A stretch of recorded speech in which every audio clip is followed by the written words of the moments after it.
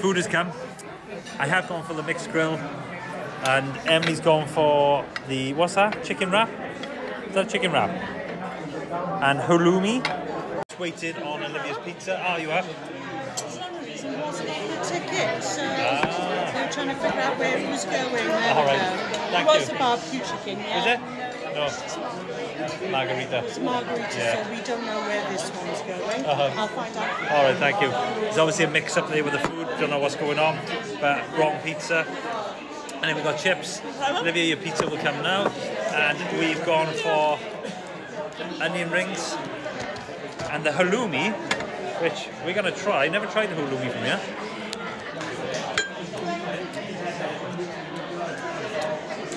What sauce is that? Got a bit of a spice to it. I'm so sure. No, it's not a great sauce. Not a great sauce. My peppercorn sauce is missing as well. That's the other thing missing. We're getting salted and down to sauce. Okay, thank you. My peppercorn sauce is here. I've gone mad and mad. But Olivia's pizza, I feel terrible now because our food, but if we don't eat, it's going to get cold, but she's got to wait for hers. They had a bit of a mix-up and they got it wrong. But mistakes happen, hey? So, on this mixed grill, we got the gammon, we got the steak, we got one sausage, got a mushroom, we got chips, peas, and the onion ring.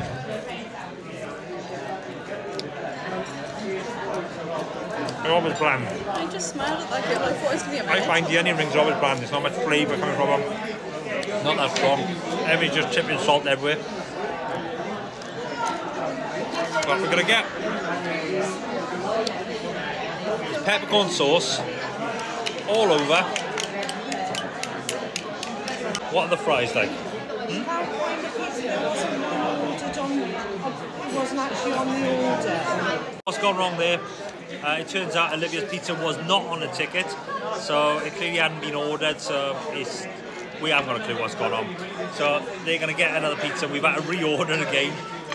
So she's got to wait. So she's got chips with it, but unfortunately we feel terrible. Me and Emily got to eat our food, but ours is going to get cold. Oh, Emily don't feel terrible, she said. But I always say with Wetherspoons food, it is dinger food, it does go in the microwave.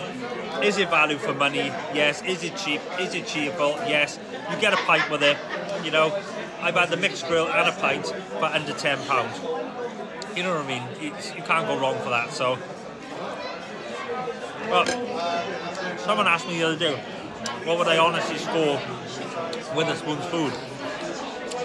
With the mixed grill,